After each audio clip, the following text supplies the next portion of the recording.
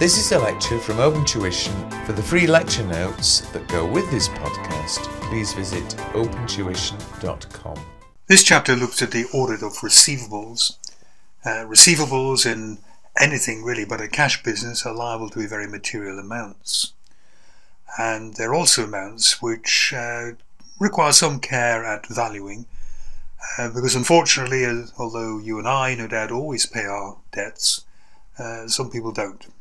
And there are companies which go into liquidation, which fail, and who will never pay the amounts they owe. It is really universal practice to carry out what is called a receivables or debtors circularization. This is where you write to customers, debtors, asking them to confirm what they owe to your client. Again, it will tend to be done on a sample basis, and very often, as it says third from the bottom here, we'll use stratification. We maybe write to the 10 very biggest customers with the biggest balances.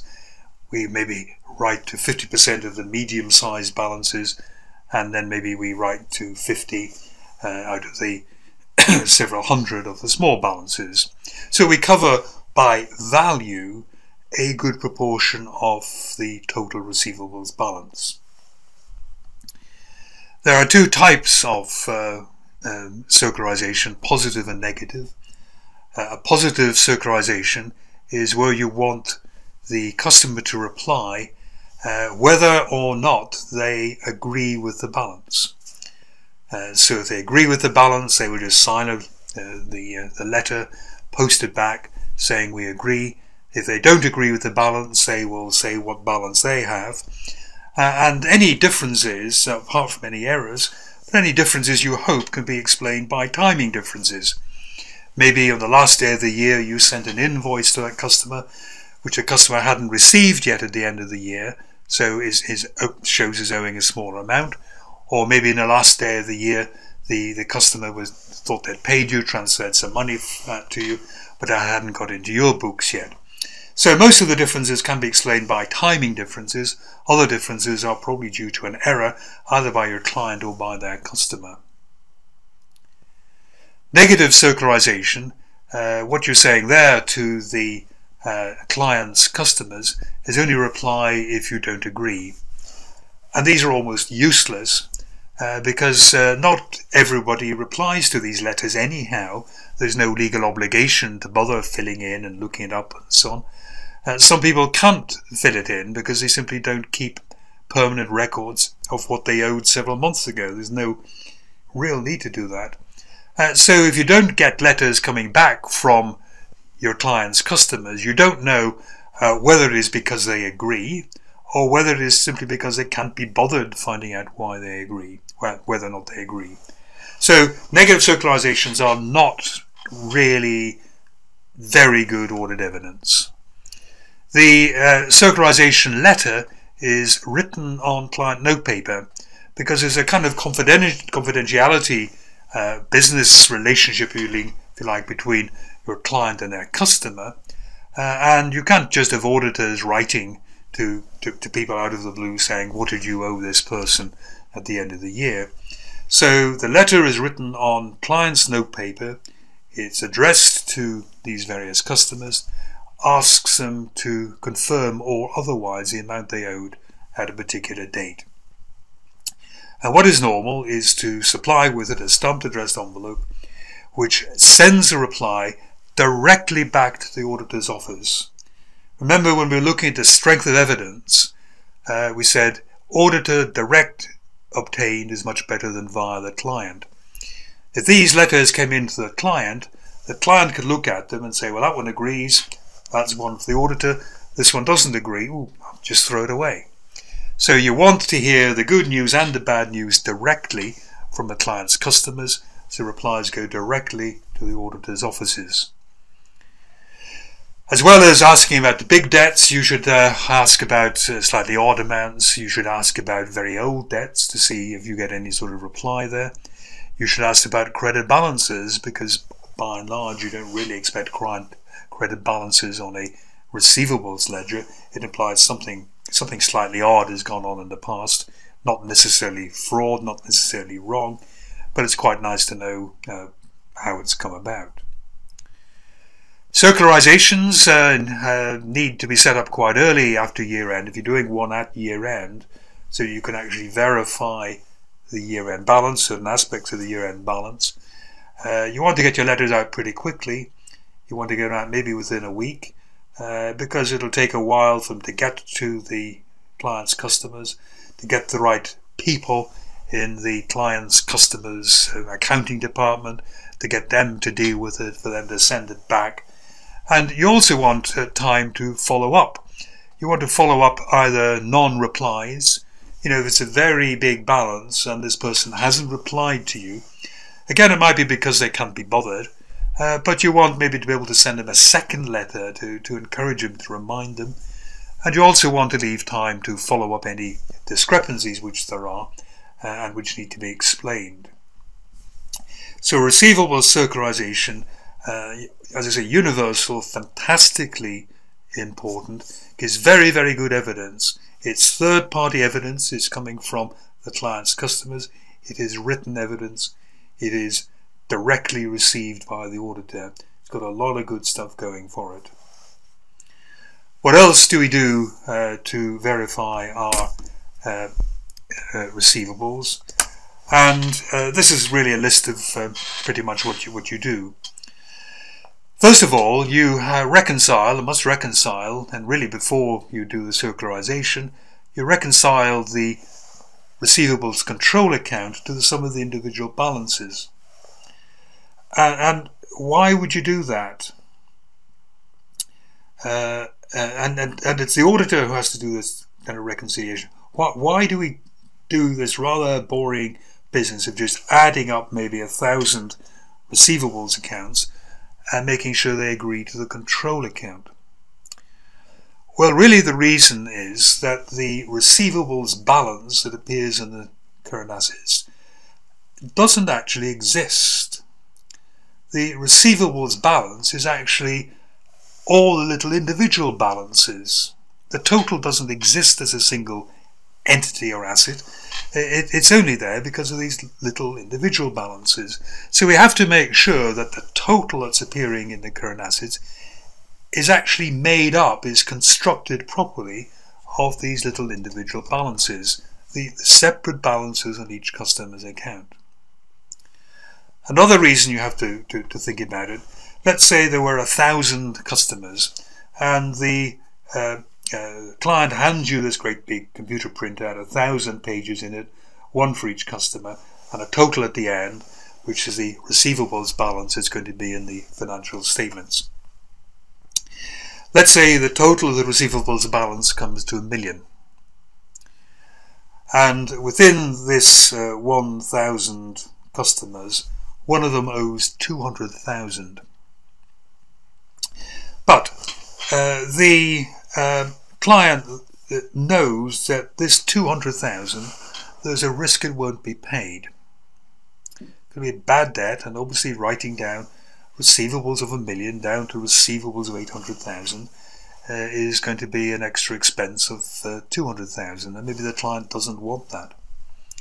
So what the client does in this 1,000 pages is you tear out the one that is the 200,000 from this client who's in some difficulty, and gives you 999 balances to audit, which you think adds up to the million. And it doesn't matter, you could circularize all of these people and you would never ever circularize the missing one. This missing one has got no chance of being selected in any sort of stratification or random selection. So you need to make sure that what you're working with to verify this 1 million, this total balance, is actually something which is going to reconcile to that 1 million. So you have to add it up. Aged listings, invoices 30 days old, 60 days old, 90 days old, and so on. Terribly important in the valuation of the receivables. By and large, you probably put in 100% all receivables up to 60 or even maybe 90 days. After receivables gone on 90 days, you begin to worry more and more and more about it. Am I ever going to receive it?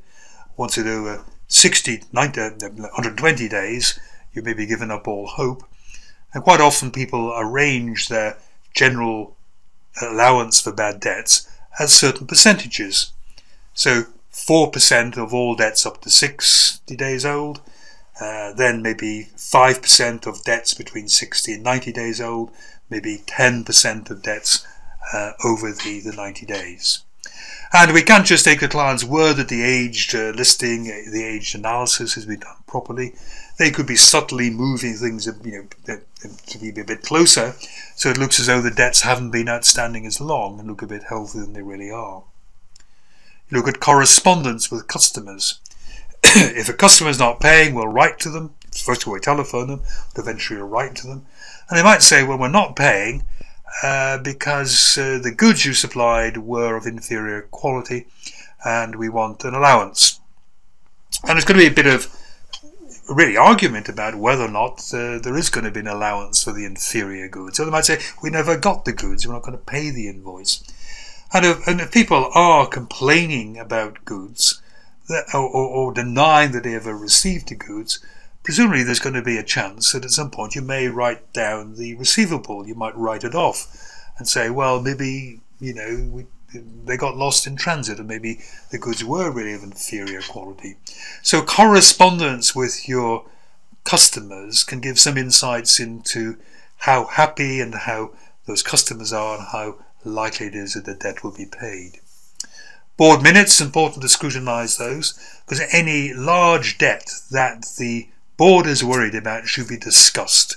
The board should be discussing all large material transactions, and a major customer on the verge of liquidation you'd expect to see talked about at the board. Collection period, work out the collection period, the days of receivables. You do that by taking the receivables balance and dividing by the sales per day. So if one year it is 40 days, the next year it is 90 days, you usually get worried. Why are they not collecting these debts? Are they sending out incorrect invoices? Has their credit control department fallen to bits? Is it that the economic recession is so bad that all of these customers of our clients are in trouble and maybe the debts will never be repaid? Receipts after year end is a fantastic test if you can wait. So if there's 20,000 outstanding at year end from a customer that you're worried about, and then on the 20th of January that customer pays you 20,000, well, you know it was right to value it at 20,000 at year end. It's a debt that is proven to be a good debt. It's not going to be written down. Obviously some people might take a while, but sometimes people delay signing the audit report. They're waiting on a really major customer paying. They wait to the end of January, wait to the end of February, trying to drag their heels really to see if they get some more evidence that the debt is actually going to be honoured. And finally, scrutinise credit notes issued just after year end. What we're worried about here, what you can be worried about here, look at a company that wants to boost its sales. So what it does in 20th of December, it debits 100,000 to receivables, credits 100,000 to sales, never actually sends the invoice out to anybody. It might even be a false customer who's been set up. And then just after year end, what you do is you issue a credit note to that customer again, debiting sales and basically reversing out the debt from the customer's account. And if there are major credit notes issued really within about the first month, you want to make sure that these are not being issued to cover up false invoices that were issued just before year end. Now this list might look fairly comprehensive, but in fact the number of substantive tests that can be done is almost endless. And certainly other ones that will be done here is what I will, for the sake of argument to start with, to put something down on the list here, I will call tracing.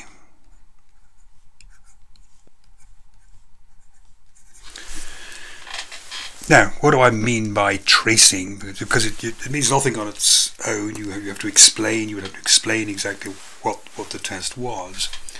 And what it's really saying is, when you come across a receivable at year end that's made up of invoices which have been, we hope, legitimately issued because of orders. So going through the old sales process, an order would have been received from the customer, the dispatch would have been made to the customer, you would raise an invoice, post that to the customer, and you would debit the customer's account. That's how that little part of the receivable was created. So what you should be able to do with a balance outstanding at year end, so for several of your customers, is to find out what invoices make up those balances, and then to trace those back, probably on a test basis, on a sample basis, test those back to the underlying causes of the transaction. So if somebody owed you 5,000 and that was made up of two invoices, 3,000 and 2,000, well, go and get the invoices, see that they were legitimate invoices, because that's why there's a legitimate receivable. For those two invoices, you would trace that back. Can I see the dispatch notes? Here they are. And then can I see the orders which caused those dispatch notes, which caused the orders which caused the receivable. We should also be able to trace the receipt of amounts just before year end, because if a receivable, it doesn't appear, if you like, at year end, an invoice has been sent out to the customer and has been paid by the customer. So we would also look at some of the credit entries in customers' accounts, cash coming in, and tracing that to the cash book. Yes, this is cash which has actually come in, and we can see maybe remittance advices, correspondence from the customer saying these are the invoices we are paying. So this tracing of detail really is very important. We can do this in nearly all of the balances which we have.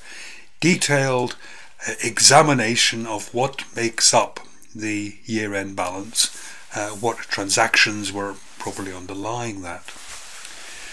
Don't just use the word tracing in an exam. Say exactly what you're tracing and why you're tracing it.